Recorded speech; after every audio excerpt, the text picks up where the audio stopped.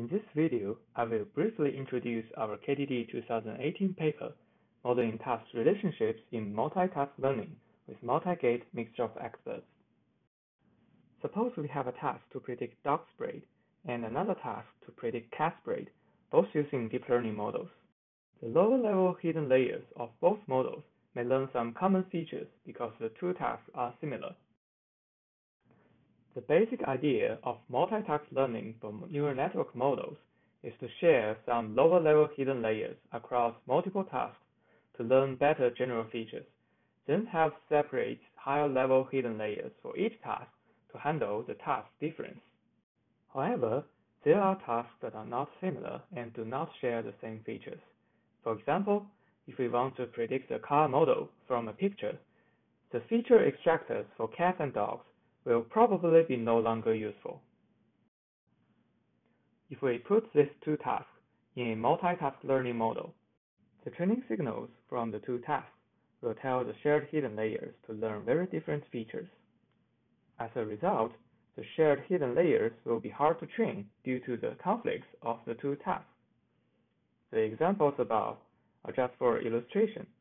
In practice, the task relationships are much more complicated. In this example, although the two tasks don't share high-level features, they could share very low-level features, such as ages. As another example, in a complex system such as a recommender system, when we want to predict multiple user behaviors at the same time, it's very hard to tell if the tasks are similar or not. So a general question in multitask learning is, how do we share hidden layers across tasks? In this work, we propose the multi-gate mixture of experts model, MMOE for short.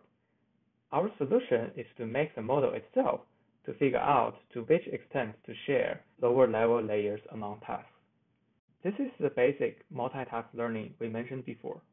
The key idea is to explicitly guide the shared bottom part to allow partial sharing across tasks.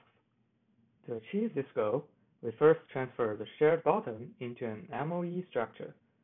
We split the shared bottom part into some smaller expert networks. In this example, there are 3 experts. Then we have a gate network, which is a linear network followed by a softmax. The outputs of the 3 expert networks will be weighted by the gate network and summed together. Based on the MOE structure, the MMOE model implements 2 sets of gates where shares 1 set of experts.